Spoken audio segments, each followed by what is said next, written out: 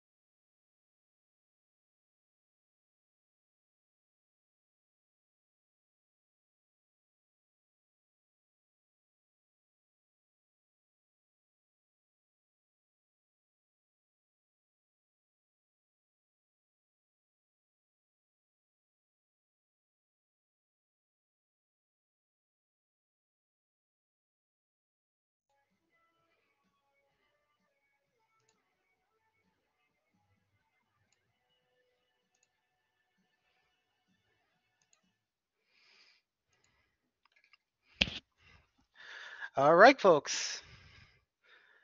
Welcome to the Collaborate session for week 6. Okay, so here's the agenda for today. We're going to go really quickly through the slides for the week 6 lecture, which was on the evaluation argument. That's your next one before next. That's your next essay you're doing. To a question session, and then since we're into week 6, we're going to go ahead and do 3 of the most recent discussion board topics. Just so you guys, if you haven't had a chance to do your topic already, it'll give you a chance to take a look at what it's about. All right. So first off, as far as business goes, just as a reminder, I did give you guys an extension on the classical argument essay. Those essays are due this week. They should be due by Friday. I would hope that everybody's had a chance to have at least somebody look at it, give them some feedback on what they're doing right, what they're doing wrong, okay? Some kind of feedback is good. I know I've had some issues with some people emailing me and telling me that their teams have basically ghosted them and nobody's been posting anything. We're going to address that in the coming weeks here. Because we actually, in 2 weeks, there's going to be another one of these workshop sessions. Okay? So, with that in mind, let's go ahead and take a look at this week's lecture. So, this week we're covering evaluative argument. What it is, at its simplest, evaluative argument is a review giving an opinion on the quality of the subject based on your own criteria. Now, that's going to be important for this, is that you're going to have to come up with your criteria of what's going to determine for you what's quality and what isn't quality in terms of whatever it is you are evaluating, okay? Whatever the subject matter is, okay? Now, evaluations have more in common with strong response essays than they do with traditional persuasion. In that typically they require minimal research. You only have to be at least familiar with what's being evaluated. You don't necessarily have to go into immense, intense research for it. You just have to know what it is you're evaluating. You have to have some experience with it. Persuasive nature of an evaluation makes it different from a typical movie or restaurant review that simply note the good points, the bad points of the thing being evaluated. Now, here's the thing, though. A lot of more modern reviews are starting to get that kind of argumentative and persuasive nature. A lot more critics are basically going to bat and saying, give these people your money. Okay, they're trying to persuade you that this is something that's worth your time, that's worth your dollar. Okay, So as a result, when Yagelski talks about traditional reviews being just this is what's good, there's good points and the bad points. More recently, they've started doing overviews, okay, and more persuasive appeals, okay. So the first of the myriad of exercises that are associated with this lecture is this one regarding phones, okay. Previously, the last textbook that we used for this class presented an example of comparing cell phones, which is quite dated. Okay, what we do here is an updated version of it. So, if you haven't done this already, here is the idea. So, for this first exercise, you need to research some of the features on an iPhone and Android phone. So, basically, if you have one or the other, do research on the one that you do not have. Okay. So, for instance, I don't want to pick it up because I'm using it for my hotspot, but I have an iPhone 6S. Okay. So I'm familiar with the iPhone. Okay. I can do research, actually in-person research on the Android phone because my wife has an LG Android phone. So if I use her phone, I can evaluate between the two which one I like better. Okay. So in this exercise, what you're basically doing is looking at the two phones and giving your preference as to which phone you like better. Okay. And why you like it better. What makes it for you. And then you're going to choose which phone you recommend for these 4 individuals that are at the bottom of the slide. Assuming for the purposes of this exercise that the Android phone that you're offering to these people is the most recent Samsung Galaxy model. Okay, I don't exactly remember the model name, but it's the Galaxy line. So, which phone would you recommend for a grandmother trying to keep in touch with her family, for a freshman starting college, for a single mother who needs to be in contact with her work constantly, or consistently rather, or a family of 4 looking for multiple phones to keep in touch at all times? Okay, so not only do you have to take into consideration the features of the phones, the reliability of the phones, the networks the phones are available on, you also have to keep in mind the cost of them as well for some of these. Okay, so that's a basic idea. That's only the first of the exercises for this week. All right. So next slide, we're looking at approaches to evaluations. The main approach that we're going to be taking for this is going to be what's called the criteria match process. Okay. What this basically means is you're going to compose a series of criteria as to what determines quality in your mind, and line up the evaluation subject against those criteria and determine whether it meets those criteria or not. Okay. So in essence, what you're doing is coming up with a list of things that your subject has to meet in order for it to be considered a quality subject, okay, within the category that it belongs in.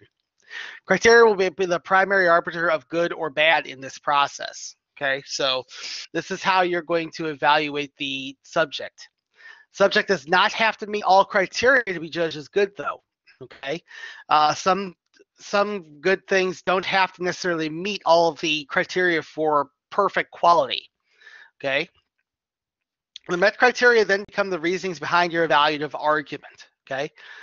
That leads us into the second exercise for this lecture, and that is looking at the how it should have ended review of Wonder Woman, okay? So what you're doing for this particular exercise is looking through this review. It's a video, of course. What are the reviewer's criteria for his review? Can you pick out what the criteria are from the review that's presented to you? Okay. So that's the main thing I want to do with this one. Okay. We're looking at criteria. How do you determine whether something is good or bad? Okay. So some issues you need to think about regarding criteria. One is the purpose and context.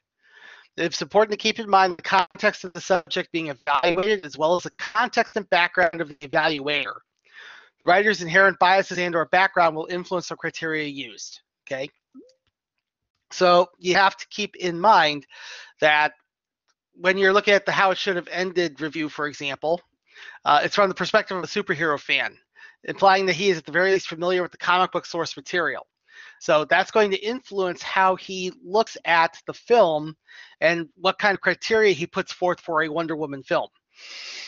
And then whether or not this particular film meets those criteria or not. Okay? There are some special problems that you have to take a look at. One is different classes. Subjects should be compared only to other members of their class or category. Do not compare apples to oranges, okay? If you cannot have a fair comparison between two items, then it's not going to be good for use for an evaluation. Okay, if one thing is a art movie and the other thing is a peanut butter sandwich, there's no way to compare those two. Okay, so what's going to make a movie quality is not going to be the same as what makes the peanut butter sandwich quality.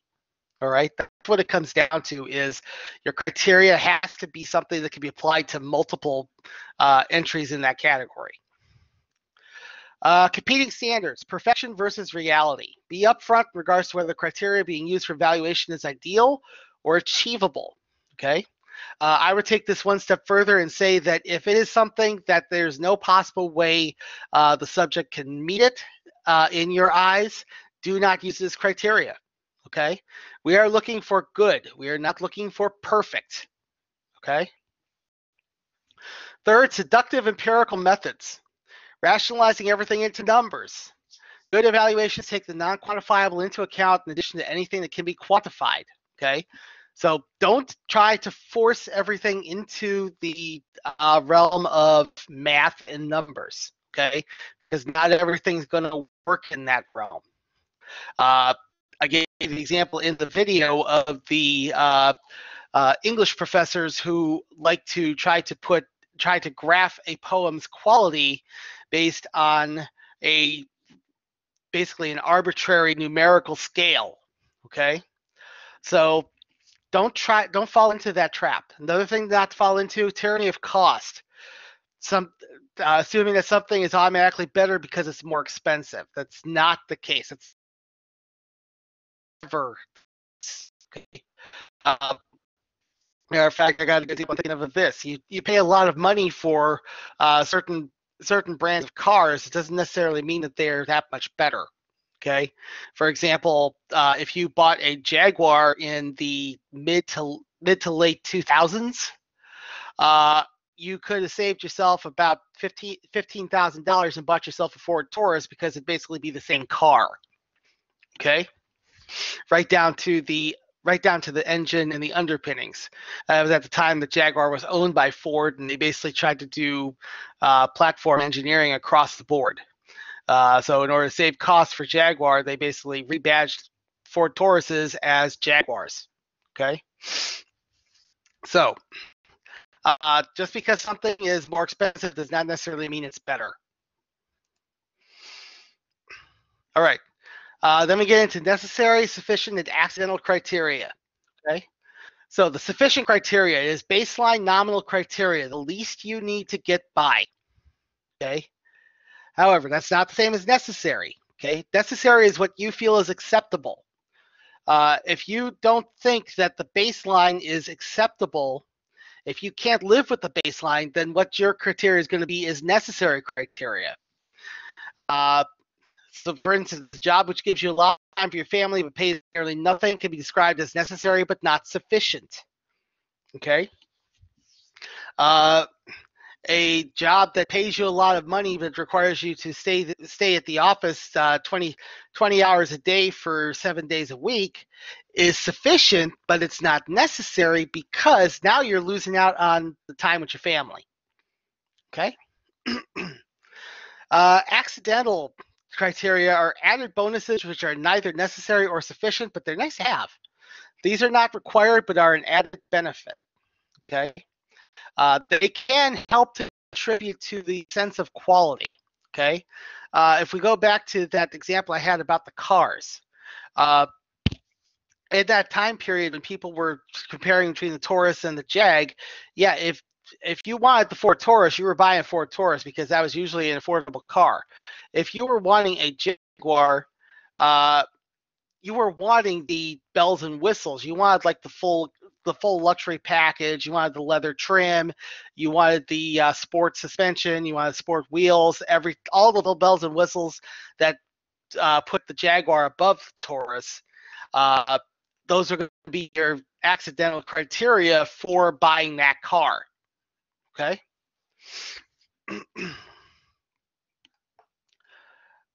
All right. So that gets us to developing evaluation arguments.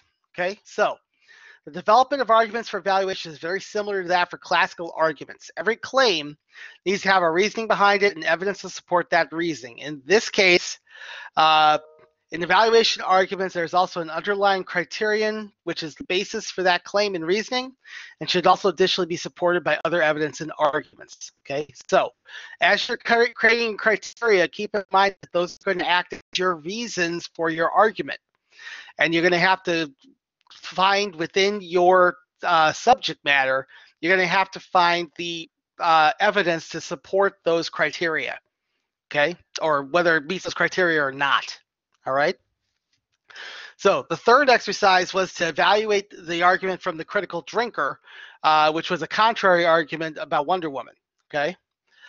What I want you to look for in that video is first each claim and the reason for that claim. Okay. What is for this basically I want you to say what is his overall evaluation. Okay. Then the evidence to support all of his criteria of whether it meets or does not meet his criteria. The underlying assumptions or criteria based on what's presented. Okay. And then the evidence of arguments to support the assumption or criteria. Okay. So you're basically going to be analyzing his argument and finding all these elements. What are his criteria? Does the movie meet those criteria? What's the evidence to show that it does or doesn't meet those criteria? Okay. And to save you some time, I cut out the beginning part of that video in the lecture, mainly because the beginning part of that video was a retelling of the plot of the movie, and it goes a little, let's be honest, it goes a lot blue. Okay, with his language. Again, this reviewer, there's a reason why he's called the critical drinker. He's very drunk. He's also very Scottish. I've noticed that Scotsmen have no compulsions about cursing. Okay, so keep that in mind when you see the lecture. That's the third of the 4 exercises. Okay. Now, the fourth exercise is the EMP example. This is going to require you to download the file from the eCampus class PowerPoints and YouTube lectures tab.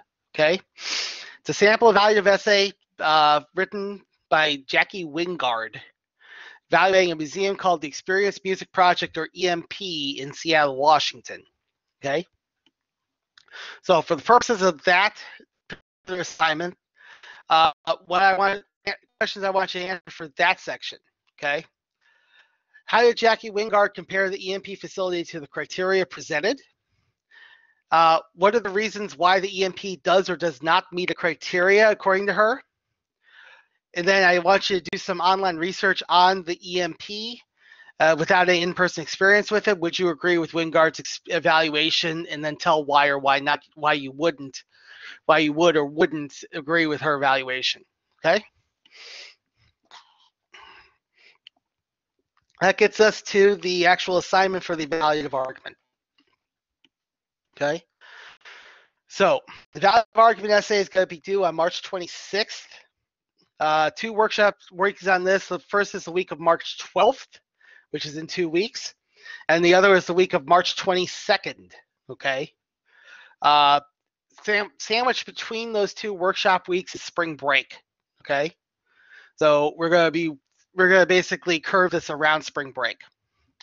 So you're going to be writing an evaluation of a particular subject. There are no requirements in terms of what you evaluate, but it has to be something you have good familiarity with. For instance, if you choose to evaluate a film, you should have watched the film at least twice to give a fair evaluation. As I mentioned in the lecture, as far as picking your subject matter, you're going to need to choose something that you have a lot of familiarity with. And it can be anything. It could be a story-based thing such as a film, a book, TV show, something like that. Or it could be an experience-based thing such as maybe travel elements like hotels. It could be like uh, theme parks, regular parks, tourist attractions. It could be something that's used in everyday life, like you could try to review a car or something. Okay, uh, channel your inner motor trend critic. Okay, pretty much you can evaluate just about anything so long as you have enough experience with it to give a fair evaluation.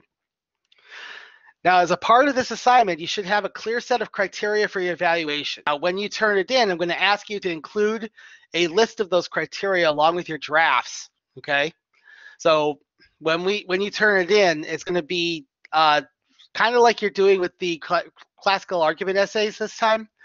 Except instead of a works cited page, in place of that, I want your list of criteria. Okay, so it should be final draft, criteria list, proofreading draft, revision draft. Okay.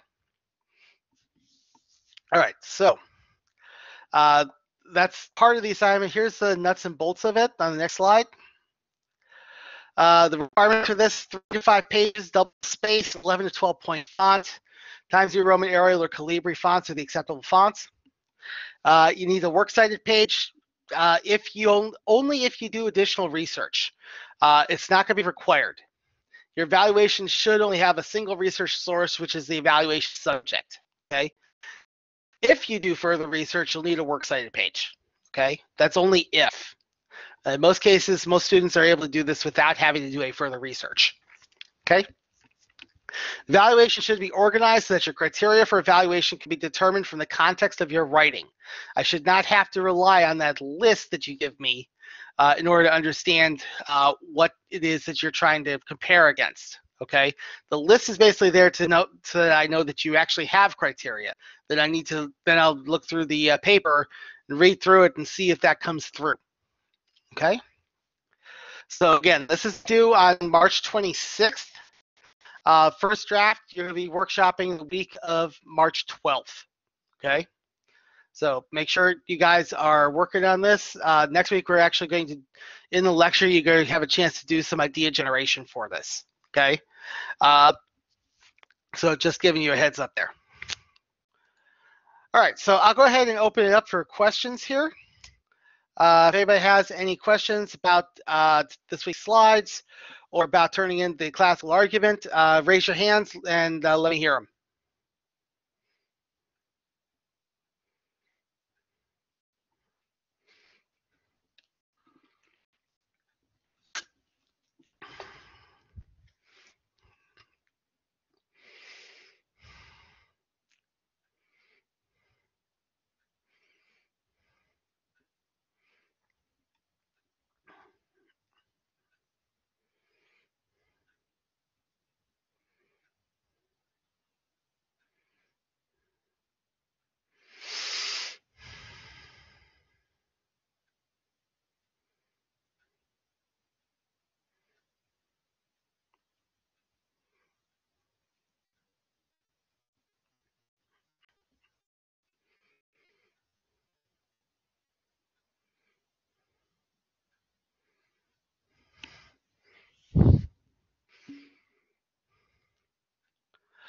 Evaluation is due on the 26th of March.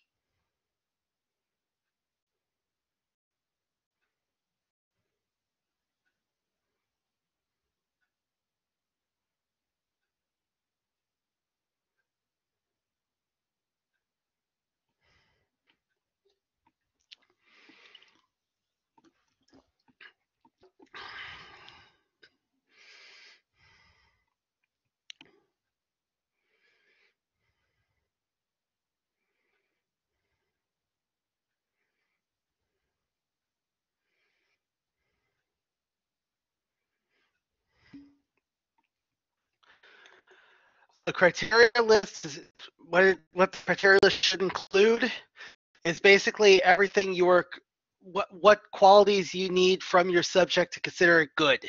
Okay. So in general, what the categories are that you're looking at to evaluate it. Okay. So for instance, if you were just trying to come up with some general criteria for say evaluating something story based like a book or something, you might want to look at, let's say just for a book, you want to look at plot, you want to look at writing style, you want to look at characterization, you want to look at descriptiveness. Okay. And determine within those what's going to make it quality or not. Okay. But for the criteria list, I just want to know in general what it is you are looking at, not necessarily what's going to make it good, but what exactly you're looking at in order to determine whether it's good or not.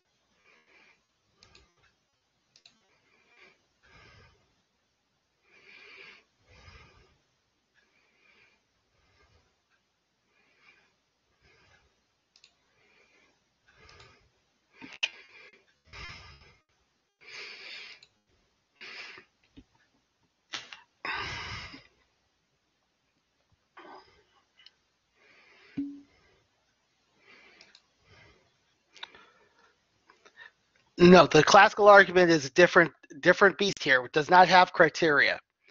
Criteria is strictly for the evaluation essay.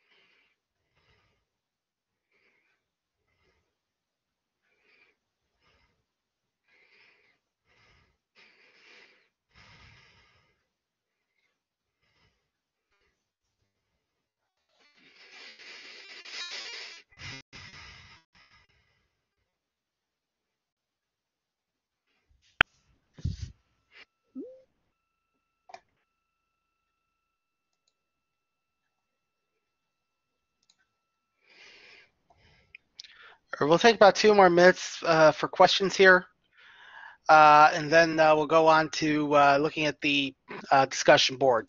Last 3 weeks worth.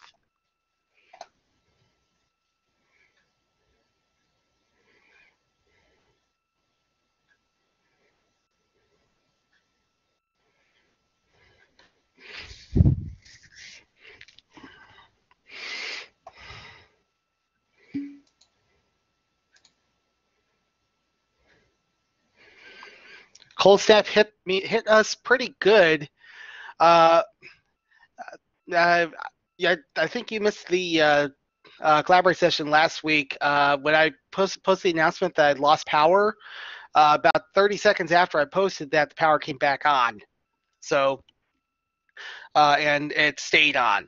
So we actually came off pretty light about most that we've had happen to us. We had some plumbing issues, and currently we have a toilet that doesn't work in our house. But other than that, we came out pretty light. So turns out we're probably among the lucky ones. All right.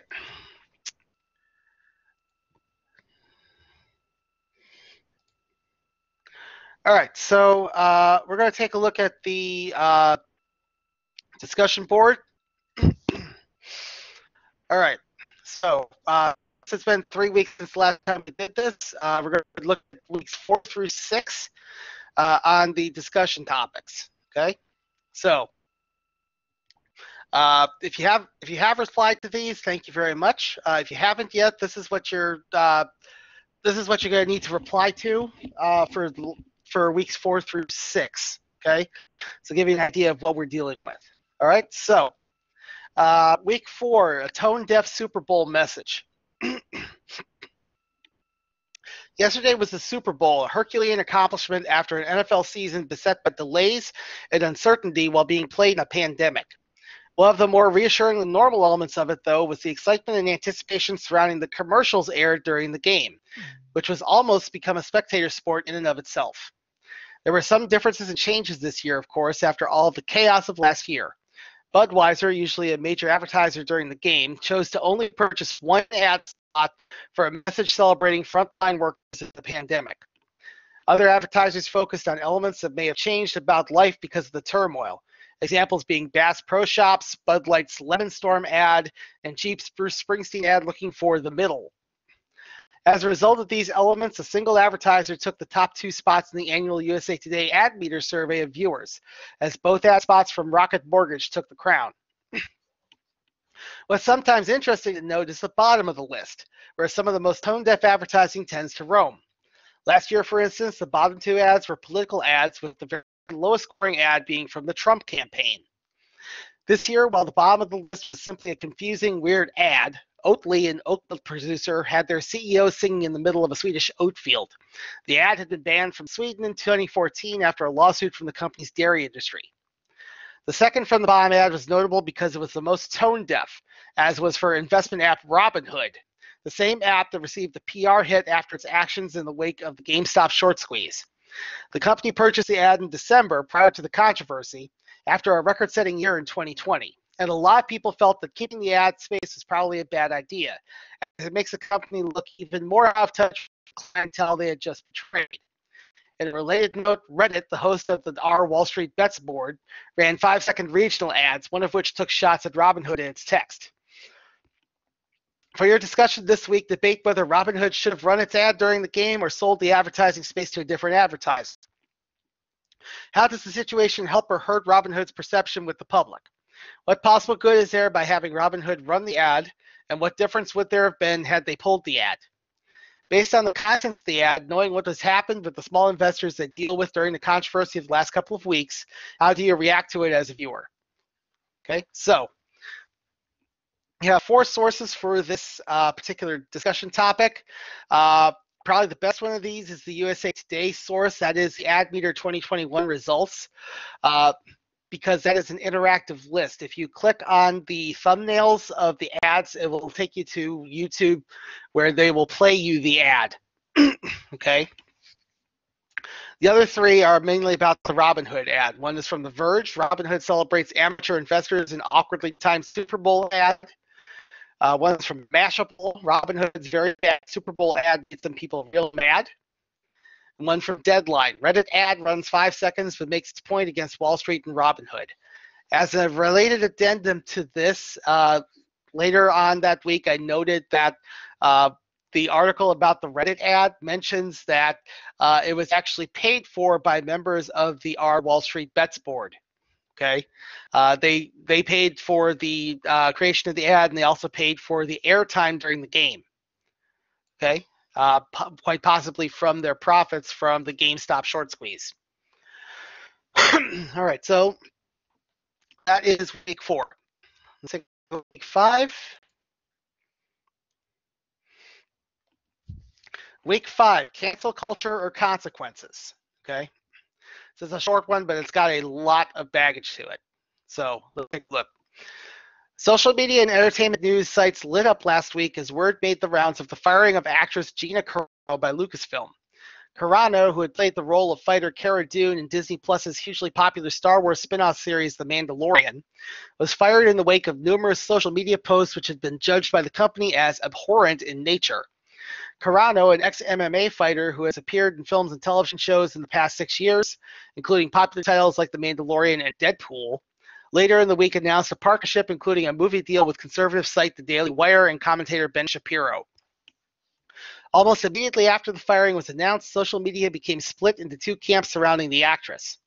A number of people fell on the side of Lucasfilm, as the posts they had fired Carano over were offensive ones, which included, among other things, COVID virus misinformation, including vaccine skepticism, election misinformation, homophobic and anti-trans content, and comparisons of conservatives to Jews being persecuted by Nazis in the 1930s, the latter of which directly led to her firing. Conservative figures, including politicians like Senator Ted Cruz, leaped to Carano's defense and called the firing the latest example of internet cancel culture, basically claiming the firing had nothing to do with her social media postings being patently offensive and everything to do with her being conservative in a traditionally liberal industry, entertainment. For your discussion this week, argue for or against the firing of Gina Carano and the reasoning for the firing. Is the consequence too harsh for the offense that Carano is accused of, or is Lucasfilm within their rights to fire her? If you were working on the show, would you have fired her, and why or why not? As a bonus discussion, argue for a replacement for Carano in the role of Cara Dune. There are 6 sources attached to this particular topic. Okay. First, from US Weekly, Gina Carano fired from The Mandalorian after sharing controversial social media posts. Then Hollywood Reporter, Ted Cruz among conservatives blasting Disney over Gina Carano firing. The Mary Sue, The Mandalorian's Gina Carano getting fired as consequences, not cancel culture. The National Review, it's a blacklist, plain and simple. We have Vanity Fair, Gina Carano strikes back after Star Wars implosion. And the last one's from Complex, fired Mandalorian actress Gina Carano announces movie with Ben Shapiro's Daily Wire. Okay. I will say that if there's only one, most of these are factual in nature. There's only 2 that are really opinionated. Okay, one is the Mary Sue, that's a commentary, and the National Review one is also a commentary. And those are on opposite sides of the divide here. So if you need some backup for your side of things, although generally speaking, when I've been reading the threads, the replies to the thread, almost everybody thinks that Disney did the right thing in firing Carano. But if you need some justification for your answer, for your response, and you need a commentary to back that up, those 2 are going to be the best sources for that commentary. Then we have the third one. This is week 6, okay? Blowback from the blizzard of the century. All right, so here is this week's discussion topic. Excuse me. Doubtless, everyone was affected in one way or another by the bitter cold that swept across the U.S. last week, leading to record-breaking low temperatures, dropping to negatives in some areas of Texas, and heavy snowfall. Some were affected more than others as the state continues to pick up the pieces after the storm's aftermath, attempting to return to pre-storm normalcy. Among the fallout, though, are new questions about the utility companies operating within the state and their failure last week. Unlike other states, most of the state of Texas falls under an independent state agency, the Electric Reliability Council of Texas, or ERCOT, which coordinates competition between power companies and acts as the state's regulatory board for electric utilities, as opposed to other states falling under the purview of the Federal Department of Energy. The Texas system was intentionally designed to force federal regulation out of the state. This wound up backfiring spectacularly during this winter weather emergency, the worst the state has seen in a decade. In the 10 years since the previous winter storm, ERCOT did minimal, if any, improvements to help facilities weatherize to withstand winter temperatures. While other states are well prepared for these sorts of temperatures, Texas's structure was not, leading to widespread failures of equipment and ultimately to rolling blackouts statewide to conserve power usage as demand shot through the roof for consumers needing to heat homes. While politicians were quick to blame green energy infrastructure for failures, the fact was that the lion's share of the state's electricity generation comes from thermal and fossil fuels, while only approximately 10 to 25% of the load is generated by green sources, primarily wind. A greater culprit seems to be overconfidence in the grid's ability to withstand the weather and lack of oversight by ERCOT. The issues are now coming quickly to ERCOT, as amid reports of consumers receiving obscenely expensive power bills. For example, an Arlington homeowner's bill nearly $16,000. 2 lawsuits have been filed in connection to the power issues, including one from a family in Conroe, whose son apparently died of hypothermia while trying to keep his 3-year-old sibling warm in a depowered mobile home. For your discussion this week, talk over the situation with the electric companies in ERCOT. Should Texas dissolve ERCOT and return to federal regulation, or should the reform the board to fix the issues created by the situation? Notable is that the extremities of the state, such as El Paso, can still connect to other states' grids to compensate, while the central part of the state is completely isolated. Should this remain the case, or should action be taken to connect the rest of Texas to the national grid? We have 5 sources on this particular topic. First one is from a site called Enverus. ERCOT power grid outage, what went wrong? And we have Texas Monthly, Q&A with ERCOT President and CEO Bill Magness. We have the Houston Public Media, dust off my bill. Turner tells lawmakers to reconsider ERCOT legislation he filed in 2011.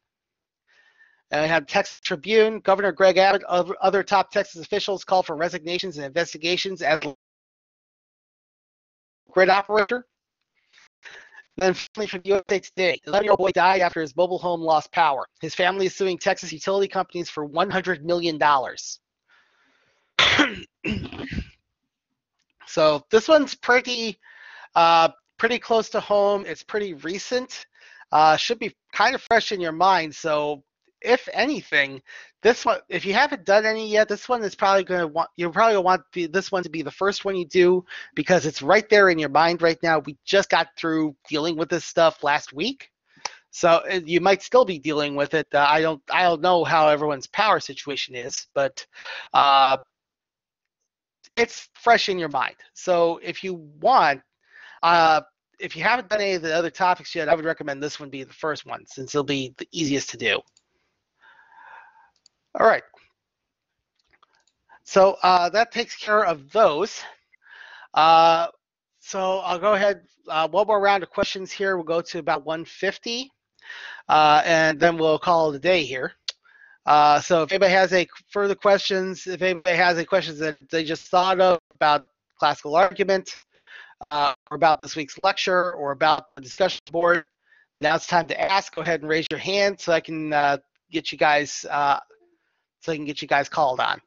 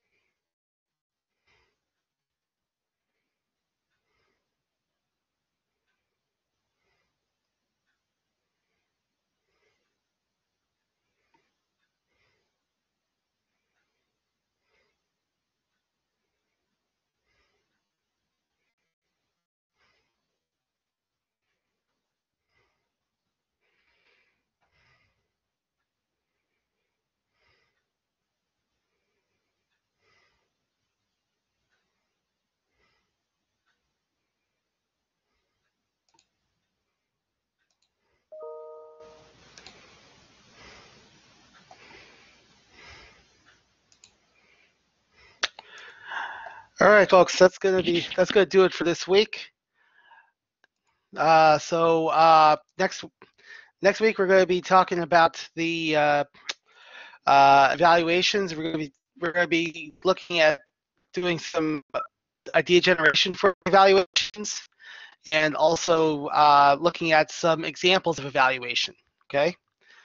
So with that in mind, go ahead and start thinking about what you want to use as your subject, and of course, keep going with the discussion boards and the lecture exercises and the mind tap materials. Okay. And we'll have another of these sessions next week. Lecture will come up live on Monday. We'll see you guys next week. Thanks for coming by.